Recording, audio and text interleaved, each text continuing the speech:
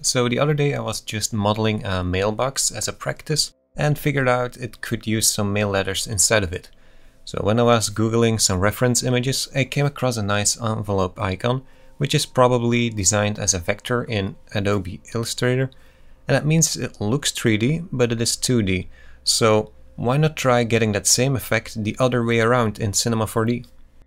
To make it a bit easier to get the proportions right, we can set that original image as the background of our front view. I'll try remembering to add the link in the description. So in the front view, press Shift and V and go to the Back tab. In this field you can open the image and preferably increase the transparency. Let's get ourselves a cube to start with. To match this image, it should be somewhere close to 480 wide and 310 high, and maybe let's give it a thickness of 3 centimeters. Let's also go back to the viewport settings, pressing Shift and V, and adjust the position offset so it lines up with the cube. We are not moving the cube because that's perfectly centered in the scene, which will make the oncoming steps a bit easier for us. Cool, now we can get started with the real stuff. Make the cube editable by pressing C. Let's go in the edge mode, and then I'm going to pick the loop cut tool by pressing K and L on the keyboard, or finding it in the right click menu also works. I'm gonna place a first loop cut somewhere here. And let's use set values so we can have an equal distance from all sides, because that gives perfect rounded corners when we put this in a subdivision surface later. So I'm going with 40 centimeters for this one. Let's do the same on all 4 sides. And you may notice the offset value is totally off if you pick the wrong side to make the cut. So just undo the cut and try from the opposite side. Okay, so if you have these 4 cuts all at 40 centimeters, we can continue with the next one, which is exactly at the middle. You can line it up exactly by clicking this icon at the top here, or setting the offset to 50%. Also create a second horizontal one at the top polygons. If you look closely, that will be the starting point of the triangular shape going down. Great, we can name this as our main piece. Let's duplicate it. We will make this our top piece.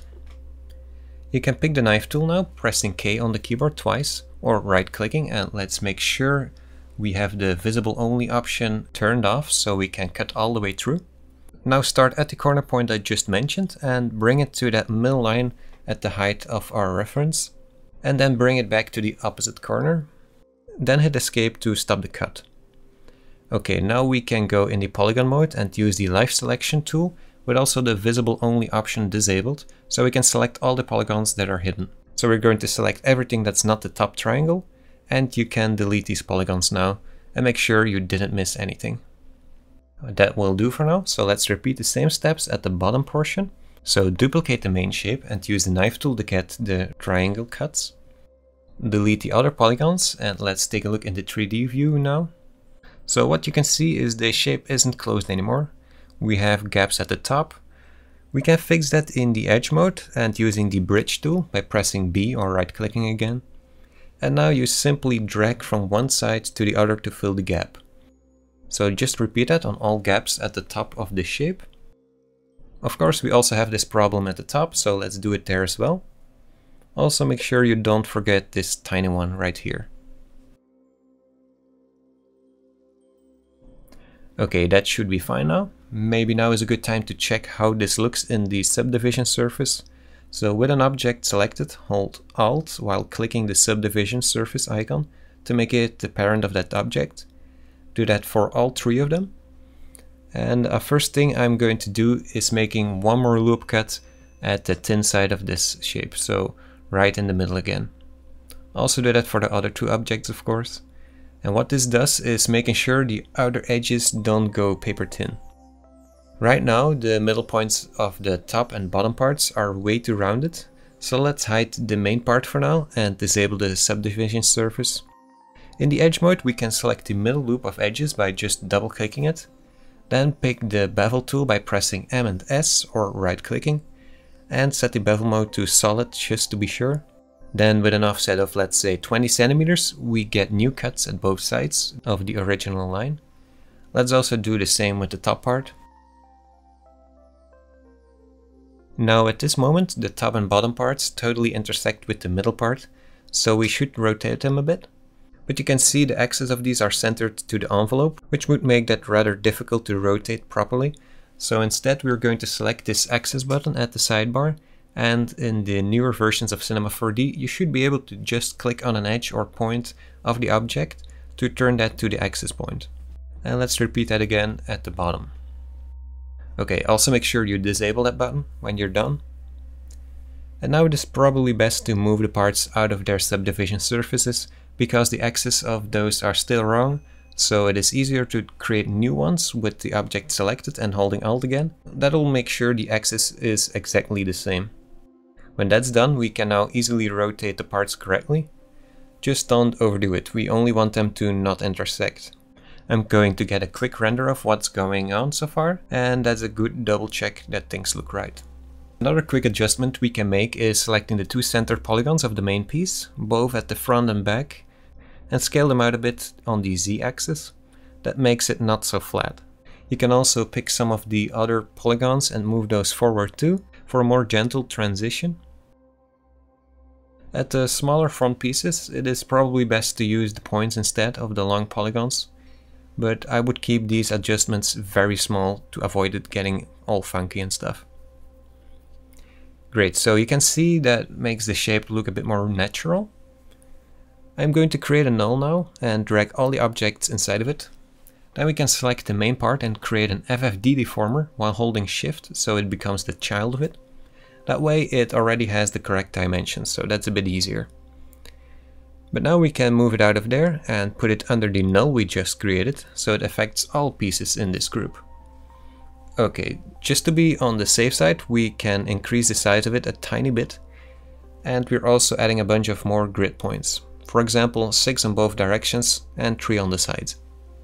Then in the point mode we can use the live selection tool with only select visible turned on this time to select some points and make even more adjustments to the shape. For example, here at the back we can have it bulge even more, and also at the front we can now easily move both parts together. So you can use this however you like, but the good part is the adjustments aren't locked in if you mess things up. So just disabling the deformer will get rid of these adjustments. Okay, so that wraps things up for the model itself. Let's move on to the set around it. I'm going to create the backdrop in the side view and use the pen tool to create a first point. Then hit escape straight after that to only keep that one point. That makes it easier to make a duplicate in a straight line, holding Ctrl or Command on Mac while dragging it to the other spot. You can put it back quite far and then make another duplicate of it above there. It should look roughly something like this compared to the envelope. Then select the center point, right click and pick chamfer. Click and drag on the screen to get a super large curve like this one. And you can also adjust it further at the side here. Okay, with that spline selected and while holding Alt again, create an extrude object, so that's the parent of the spline now. And depending on your version of Cinema 4D, this may look a bit different, but just give it a lot of extrusion in the sideways direction and also center it a bit to the envelope so it is close to the middle. Now let's move on to the camera, so create one. At the bottom we can set the position and rotation back to 0. And then when you look through it, we can use this tiny zoom control at the top to back out in a perfect line until the envelope is back in frame. Also make sure the background looks right in the camera view, so it totally covers the screen. Moving on to the basic materials, it's quite easy. Create a first one, and for the color we're just going to make it a bit brighter than the default white. Under the reflectance tab we can also increase the specular strength all the way to 100. This one will be for the paper parts. Let's duplicate this material. This one will be for the floor. And I'm just adding a tiny bit of gray and blue in there. Also under the reflectance tab we'll add a Beckman layer and set the opacity of it to 50% or something, and at the bottom just open the layer Fresnel tab and set it to dielectric. This makes it look less like metal but just a bit more of a glossy surface. So if you drag the material on top of the floor you should see the envelope reflect under it. Now is a good time to add the lights, but first make sure you also put the paper material on the envelope, of course. To make this a bit easier, you can enable the interactive render region, which is the closest to a live render view. So the first light I'm going to add is an area light. Also rotate it so it points up or down instead of to the front. And I'll open the details tab of it so you can see how much I scale it up. The default is 200 centimeters, but I'm going all the way to over 1000. Also raise it up above the scene, like something about 600 centimeters in height. And maybe you can also shift it a bit more to the front, so more of the light is hitting the front of the envelope. Okay, under the general tab of that light, you can enable an area shadow, which makes it a bit darker again.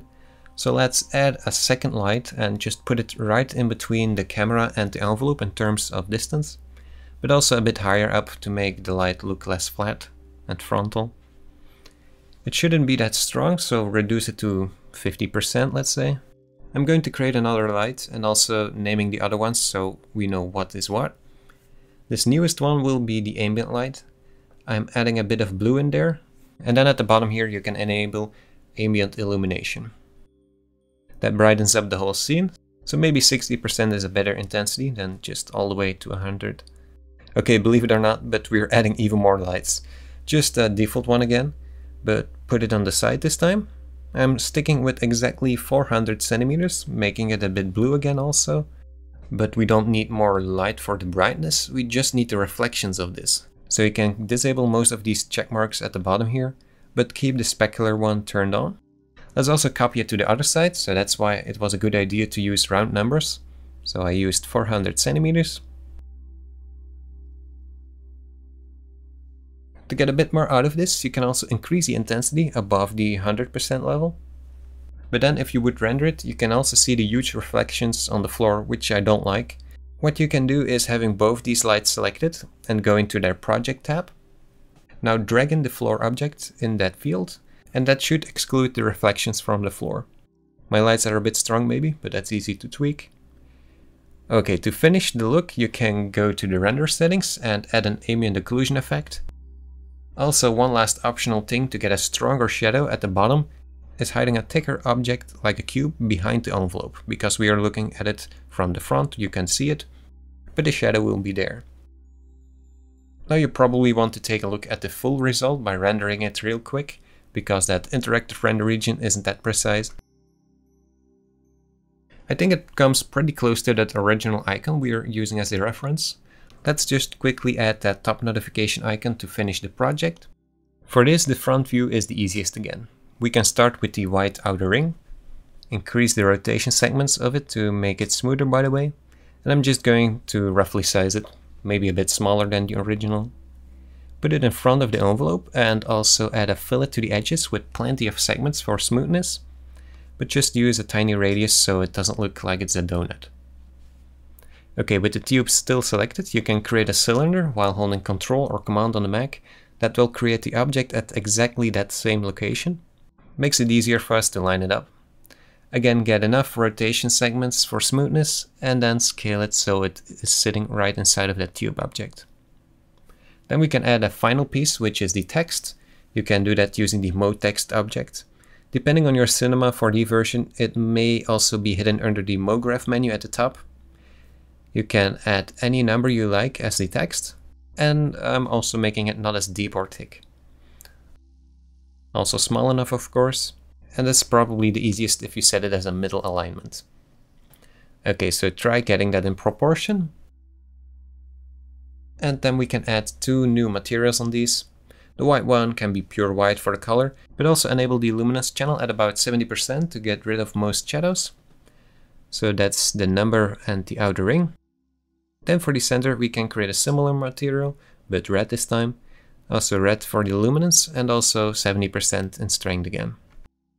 Great, let's render and have a final look. And there you go.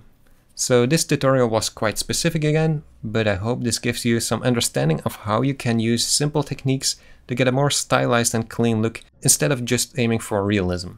Anyway, I hope you liked it, and I will see you again in the next video.